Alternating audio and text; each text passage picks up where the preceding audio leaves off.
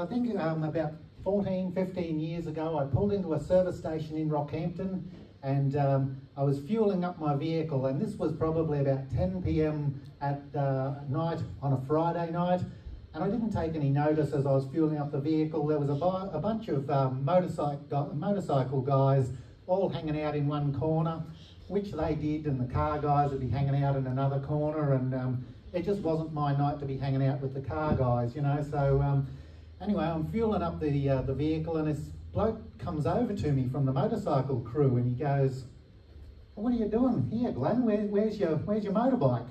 And I'm like, because I've got a twin brother. And I said, "I'm going to take a wild guess that Glenn hasn't told you that he's got a twin brother." And this guy looks shocked, and he goes, "You serious? You're not Glenn?" I'm going, no, I'm not Glenn. So anyway, apparently my brother must have been a bit of a rat bag, because one of the other guys pipes up. By that stage, there's a group of them around me. One of the other guys piped up, "How's your brother doing for money?" And I'm like, as far as I know, all right. He's just graduated uni and started out as an engineer. And the guy goes, "Well, he never puts the front wheel of his motorbike down on the road. It looks like he's trying to save money on tyres."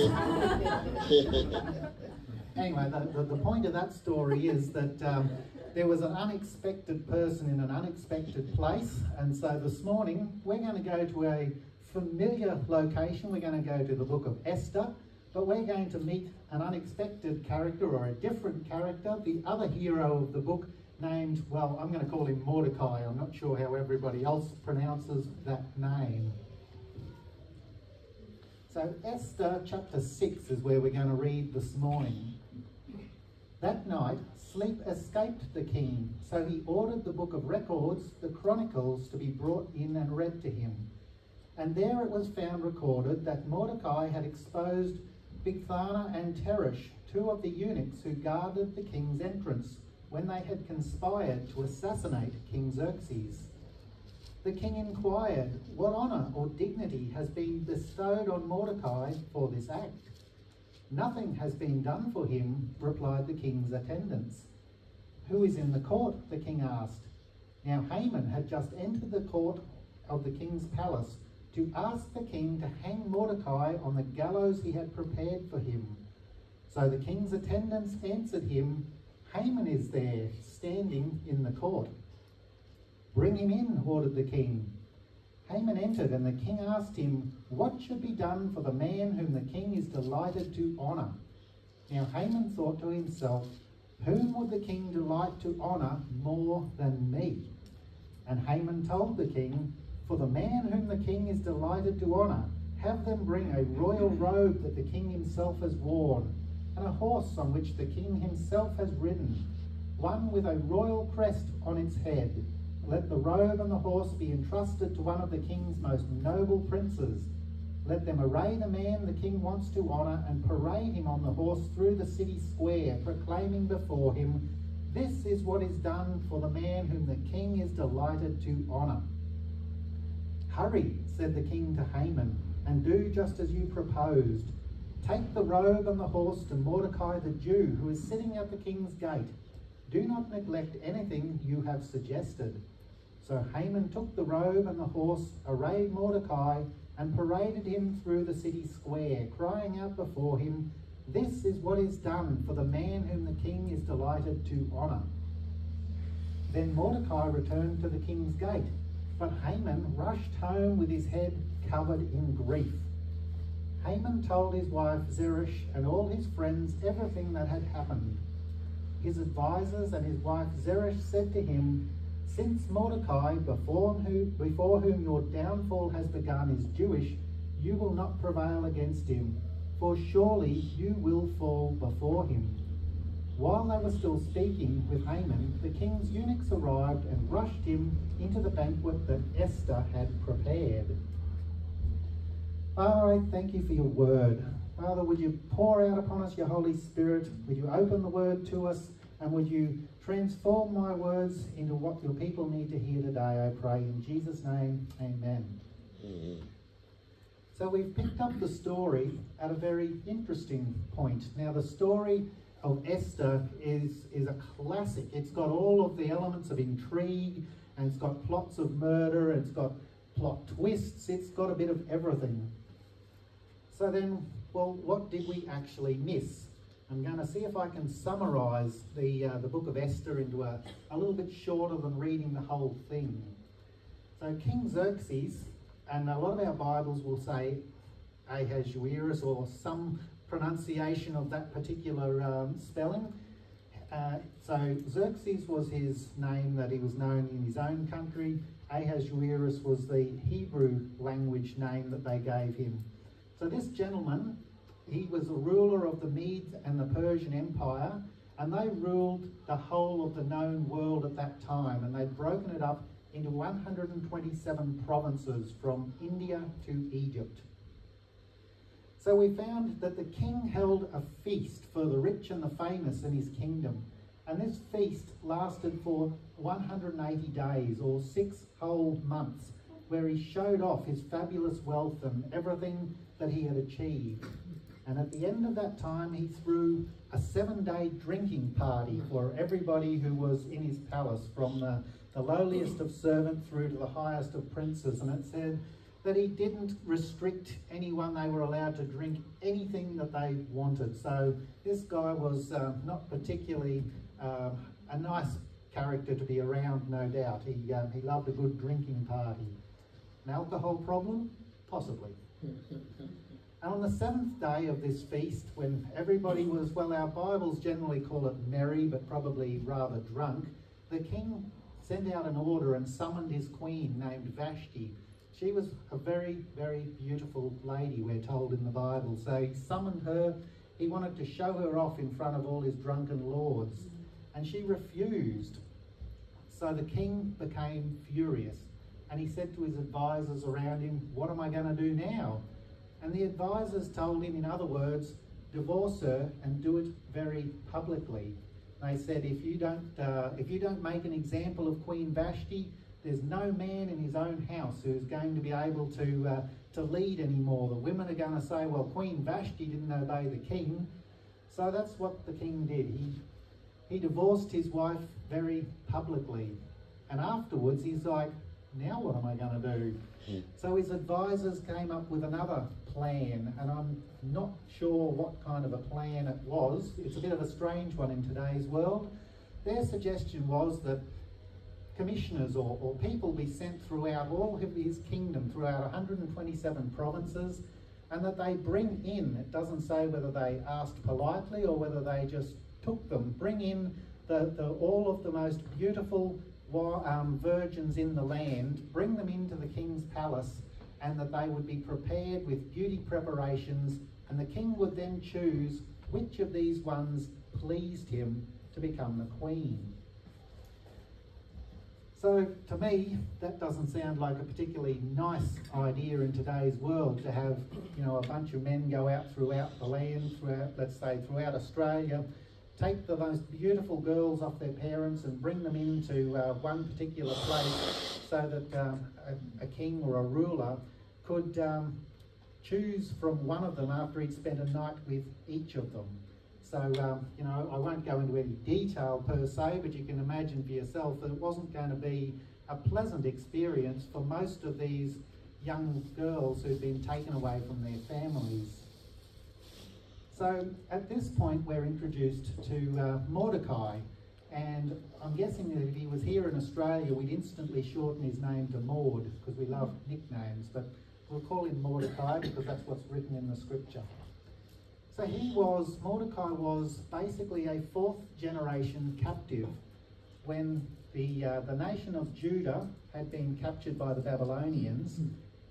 Mordecai's great-grandfather had been one of the first ones carried off into captivity, and so by that stage there'd been 3 other generations that had been born while they were in captivity. We'd gone from the Babylonian Empire, and I'm not sure exactly how many kings followed Nebuchadnezzar, but we're told that Belshazzar was in charge when the Medes and Persians came and took over. And so from there's been 2 or 3 kings until we've got this gentleman named Xerxes. And so Mordecai is a fellow who's a captive, and he has adopted Esther. Esther, we're told, was his cousin. Now I'm assuming that she was probably a lot younger than him, but he had taken her on as his own daughter. So Esther was one of the ones who was taken away by the king's officials and brought to the palace to be prepared, beauty treatments and all of that. Now I'm going to take a wild guess that Mordecai was not particularly happy at this, but there's probably nothing that he can do about it. So Mordecai has instructed Esther, before she's taken away from him, not to reveal that she's of the Jewish race. And this proves to be a very wise idea as we move through the story. For these young ladies, they're all given 12 months worth of beauty preparations. Now I asked Liz how long she'd had of beauty preparations before our wedding, and I think she said maybe 2 hours, and I was like, well, I don't think I missed out, but these ladies had 6 months worth of preparation with certain ointments, and another 6 months worth of preparation with perfumes and so on. So apparently there was a ritual to get a lady to her very, very best before she came before the king. So every single day, Mordecai was outside of the king's palace, outside of the women's quarters, to see if he could find out news of Esther. So he never gave up on her. He really loved this young lady, and he wanted to see that the very best had happened for her. So when the 12 months were up, we're told that one at a time, the king would call for a lady, and that the young lady would spend a night with him, and then she would be pushed over into the concubines' quarters. And I suspect that that's where those ladies, all of them other than Esther, who became the queen, that's probably where they lived out most of their lives. So it probably wasn't something that they were looking forward to, because it's not a normal life that a young lady would aspire to. So once again, I don't think that this king or this kingdom in general was in any way, shape or form a godly example of how a kingdom is run.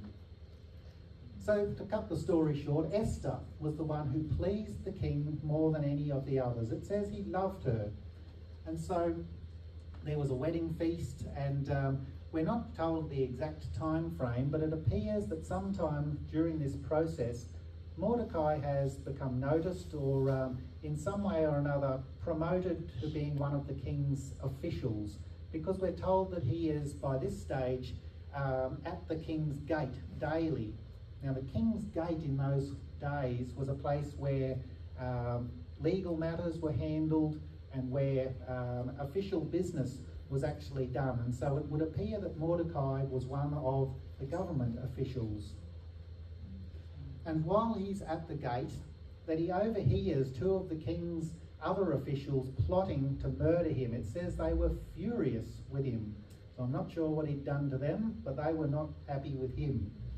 So Mordecai has passed on the news that he's received to Esther, and Esther has told the king. Now the king has had this investigated, and it's found that those two blokes were indeed intending to murder him, and so they were dealt with, and the matter was recorded in the king's history books. And at this point we get a new character who enters the scene. It just tells us that Haman had gained favour with the king, and the king promoted him above all of his other officials. And it would seem that with that position came almost an image of being a mini god of some sort, because it appears that everybody was expected to bow and worship as Haman walked past. So if that was the case for Haman, I'm guessing that the king was expected to be worshipped as well. And so we're told that Mordecai refused to bow down and worship as Haman walked on past. And when that news came to Haman, Haman was furious with Mordecai. And so he went home and he thought about it, he talked with his wife, and he didn't decide to try and do something against Mordecai alone. He felt that that was beneath him. He decided he was going to take out this whole entire race of people, because he'd learned that they all had beliefs that were different to the rest of the kingdom, and that they worshipped one God and one God only. And so he decided he was going to get rid of the whole lot of them as well as Mordecai.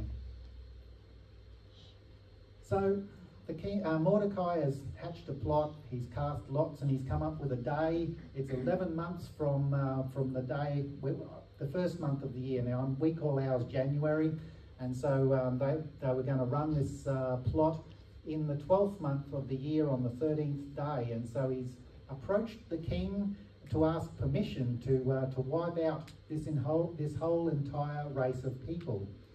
Now, to offer a sweetener, we're told that he offered the king 10,000 talents of silver. Now, a quick research said that that's 342 tons of silver, which in today's value here in Australia would be about $450 million. So Haman has offered the king this sweetener, bribe, I don't know, whatever you want to call it. But the king has said, keep your money, you can have those people to do with them whatever you like. You can wipe out that entire race, go ahead with your plan. So the king took off his signet ring. Now the signet ring was very important in those days, and anything that went out with a wax seal that the signet ring had stamped was official king's business. And in those days, we've learned from earlier on in, say, Daniel and so on, where the Medes and Persians had a law, well, their law system was that once a law had been sealed with the king's signet ring, it could not be repealed. So the king has just passed over his ring to Haman and said, write out your best set of orders, do whatever you want with those people. So the orders had been sent out that on that particular day, the 13th day of the 12th month, the rest of the people were to rise up and kill every single Jew that they could find. And so, of course, the news came through to Mordecai, and he went about weeping. He put on sackcloth and ashes, and he mourned. He wasn't just mourning for himself, he was mourning for his whole race. And we're told that Esther learned that Mordecai was walking about mourning, and she didn't know what it was, so she sent out a servant to try and comfort him and to give him a new set of clothes. And Mordecai sent back word with the servant to tell Esther exactly what had happened. And he asked Esther to go into the king and plead for the Jewish race, to have them saved. So Esther sent back to Mordecai saying, well, I haven't been called in front of the king for 30 days so far. Not even I'm allowed to walk into the king's office and without being invited. If the king's not in a good mood, he could kill me on the spot. And so Mordecai sent back word, and he said, well, that is a risk, but he said, if you do not take that risk right now, in 11 months' time, even though you're in the king's palace, you will be killed as well. So Esther said, Mordecai, I need you to find as many of the Jews as you can in the capital city, gather together and fast and pray with me for 3 days and 3 nights. And she said, I'm going to be fasting and praying with my maids for those same 3 days and 3 nights. And then I will go in before the king, and if I perish, I perish. So of course Mordecai does exactly as the queen has asked. He's gathered all the Jews he can find, and they've fasted and prayed for 3 days and 3 nights. Now, at this point in time, we're then told that the king has had a sleepless night. And so the king has, well, as you do, he's asked for one of his servants to come in and read from the history books, probably to see if that would send him back to sleep. Well, what was read from the history book turned out to be the part where Mordecai had foiled a plot to have the king killed.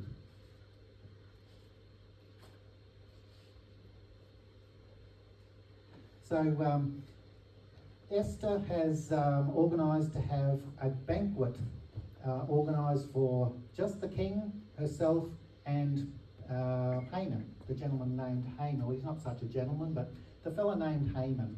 And so the king has been invited, Haman's been invited, and yeah, sorry, I'm just trying to find my place in the story here, because I think I might have messed up. So yes, Haman's left the king's court. He's elated that he's the only one out of all the king's officials who's been invited to go to this banquet with Queen Esther and the king.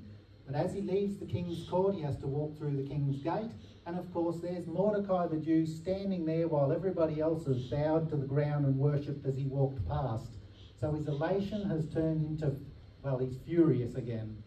And he walks home and he tells his wife and his friends what's just happened. And their advice to him was, how about you build a gallows? Make it the world's biggest set of gallows. We're talking 25 metres high. And ask the king if you can have Mordecai hanged on those set of gallows tomorrow.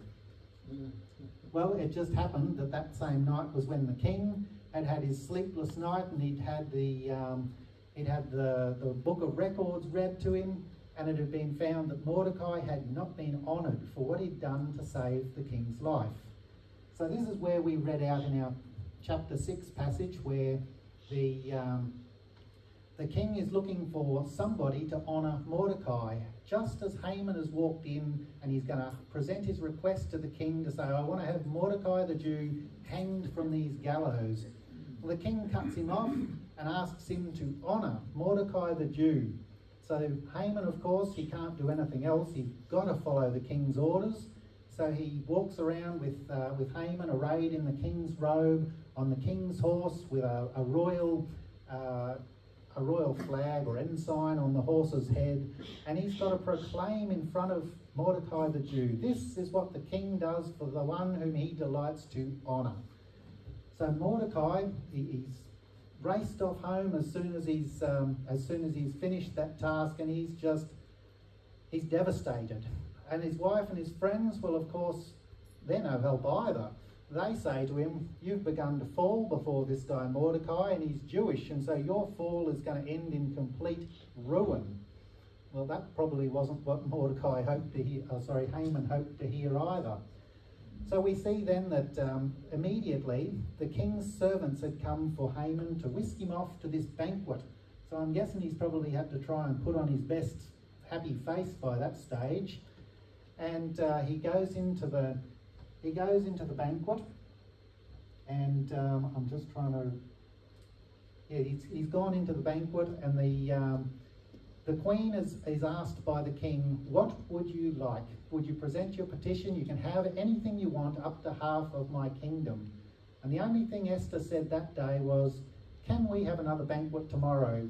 Just you and Haman, come again tomorrow to the banquet that I will prepare. And so the following day, when the king and Haman turn up to the banquet, Esther tells the king that somebody has plotted to kill her and to kill her entire race. And the king's like, you're kidding me, who would do such a thing? So Esther points out Haman and said, this wicked man Haman. The king didn't know what to say, didn't know what to do. He was so furious, he got up and he walked out of the room.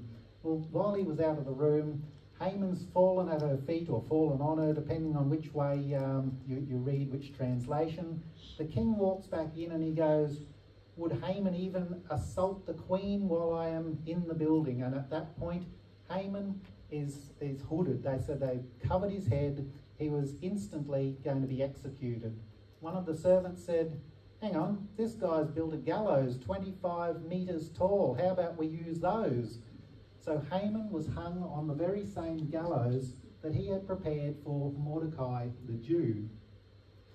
Now, of course, Esther, she's still pleading for the life of her people and for herself from the king. And the king says to her, there's nothing that can be done to change that law that Haman has written out. So he said, what we can do is we can let you and Mordecai write out your own law as best as you see fit to counteract the law that has been written by Haman. So the king once again took the ring that he'd taken off Haman and he gave that ring to Mordecai. So between Mordecai and Esther, they wrote out their own decree that authorised the Jews to gather together, to arm themselves and to defend themselves against anybody who wanted to attack them on that 13th day of the 12th month. In the meantime, Mordecai, we're told, gains more and more power and influence in the kingdom. So once that 13th day of the 12th month arrives, all the king's officials are too scared to do anything else other than support the Jews. And so very few people across the whole of the kingdom are game to rise up and attack the Jews. And so they were all wiped out. Anybody who chose to try and attack the Jews, they were all wiped out. So an amazing salvation was brought to the Jews because of the proclamation of Mordecai and Esther. Now, this was a big deal because it was through the Jewish race that we got Jesus Christ. So if the Jewish race had been completely wiped out during this period of history, then where would Christ Jesus have come from? Well, God doesn't have a plan B. He only has a plan A. So there wasn't any possibility that the Jewish race was going to be completely annihilated at that time. However, he had prepared in advance Mordecai, the Jew, and Esther to save the Jewish people, to save them, and from them and their descendants came Christ Jesus, our Saviour. So that the Jews were saved, but we were saved as a people by Christ Jesus.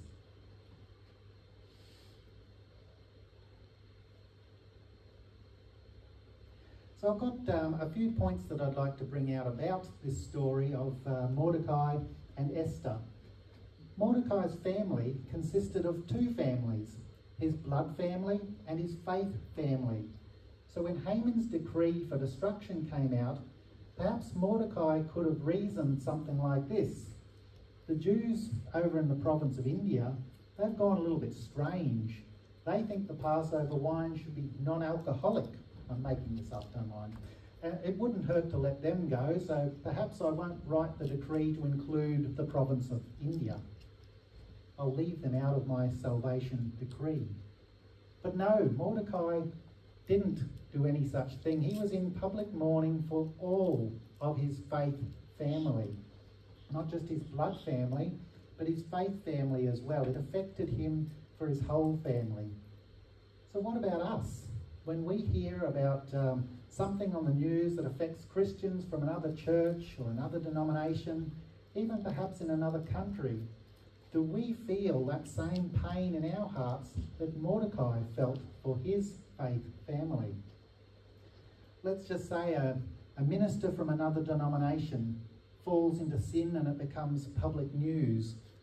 Do we say to ourselves, oh, well, I always thought the people from that denomination were a bit funny, so yep, that's the outworking of their teaching, no doubt. Well, no, that's not the way Christ Jesus has told us to think or to behave about our fellow brothers and sisters. In Obadiah 1 and verse 12 we're told, "But you should not gloat in that day, your brother's day of misfortune, nor rejoice over the people of Judah in the day of their destruction, nor boast proudly in the day of their distress." So our attitude towards our fellow believers, even if we don't entirely agree with them, should be patterned after Paul's instructions in the New Testament.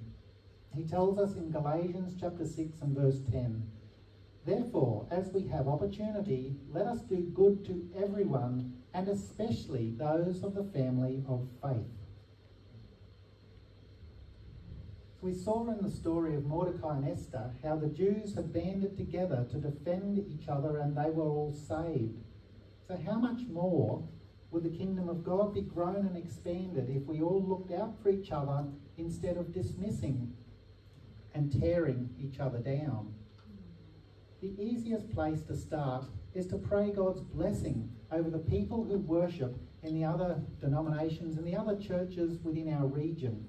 We don't actually have to pray that God will bless every specific little part of the way they worship. We just want God to bless the people, to pour out his Holy Spirit upon the people who worship, that they would be powerful in their communities and that the community would be transformed as God's people as a whole show forth Christ Jesus and his love. And the next point that I wanted to bring out is that Mordecai refused to worship anyone other than Yahweh, which is God. And it was clearly expected that Mordecai should have bowed down and worshipped, or at least been seen to act like he was worshipping Haman as Haman walked past. But Mordecai refused. He refused to even make a show of doing it, even if he wasn't doing it in his own heart. So even though there's absolutely no mention of the name of God in the book of Esther, we can see clearly that Mordecai was a devout follower of God, or of Yahweh, in the same way that Daniel had been many years earlier. Because Daniel refused to pray to King Darius. He risked the lion's den. And Shadrach, Meshach and Abednego, they refused to worship the giant gold statue that King Nebuchadnezzar had set up. These guys refused to even make a show of doing the wrong thing. Even if they weren't doing it in their heart, they refused to even perform the action.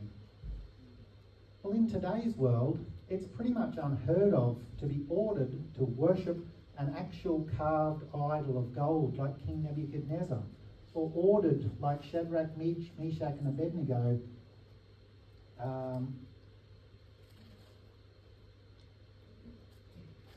ordered like Shadrach, Meshach and Abednego to worship an idol of gold.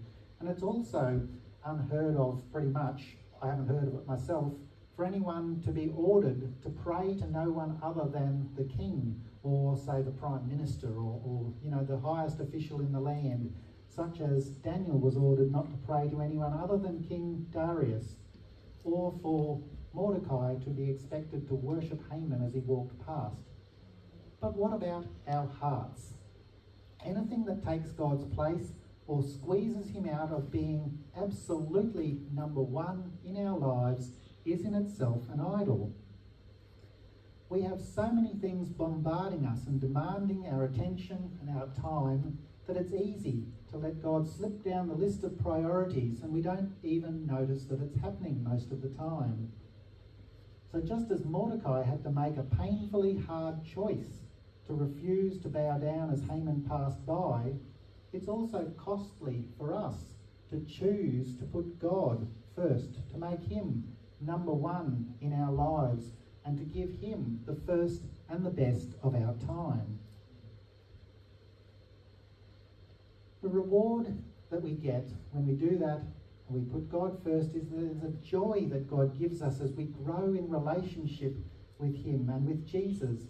And that joy infinitely surpasses any other joy that the world and its stuff can offer us. The next point I want to make is that Mordecai is faithful. He's faithful to an ungodly king in a foreign land. Now, without going into too many details, I have attempted to point out that this guy was not a particularly nice guy, and he definitely did not follow the laws and the statutes of God Almighty. So Mordecai was in submission to the king, but he wasn't in blind obedience to the king. We see that there is a difference. So even when Mordecai was not obeying the king, or not obeying the expectation to bow down and worship Haman as he walked past, he still did it in a submitted way. He didn't slag off at Haman. He simply just politely refused and said, I cannot do that because I am a Jew. Or, in other words, I worship the one true only God. He did so, disobeyed in submission. And we see even that Mordecai has warned the king. He has warned the king of a plot to take his life. Even though the king was not a nice guy, we see that Mordecai has actually been faithful to the man whom he knows that God has appointed as his leader, as his ruler, and he's warned him that there's a plot against his life. I'm not sure whether I knock around in circles or a bit rough sometimes, but sometimes I've heard people say something like, I wish somebody would just go and knock off the Prime Minister, or knock off, somebody, when there's a law being proposed, or when it looks like something's, ungodly or unpleasant, even as the circumstances may be. That is not God's way. God's way is for us to be faithful, and God rewards faithfulness. Jesus tells us in Luke 16 verse 10, "Whoever is faithful with very little will also be faithful with much, and whoever is dishonest with very little will also be dishonest with much." We saw in the story of Mordecai how he was raised up. God raised him up bit at a time as he was faithful in the kingdom in which he served. And he became one of the highest officials in the kingdom, along with Esther, which enabled them to save the entire Jewish race at that time. And in Jeremiah 29 verse 7, we're told, or the Jews were told at the time, "Seek the prosperity of the city to which I have sent you as exiles. Pray to the Lord on its behalf, for if it prospers, you too will prosper." So if God had told the Jews to seek the prosperity of the city where they were being held as captives, then how much more shall we be able to seek the prosperity of the towns and cities in which we dwell, to ask God to prosper the souls, to prosper the minds, to prosper the health and to prosper the wealth of the town and the city in which we live. We start with prosperity of soul and we work our way to prosperity in every other way. We have the example of God telling us, or telling the Jews, to pray for the cities in which they were being held exiled. So as free men and women, surely God wants to bless our towns and cities as well. Which includes praying for the politicians and the leaders whom he has appointed as leaders over us. It's not always the first thing that comes to my mind. It is something I actually have to convince myself to do, is to pray for them and ask God's blessing over them, ask God's wisdom for them, as opposed to slagging off at them like I always used to do. So God wants you and I to be faithful, and he has rewards waiting for us as well.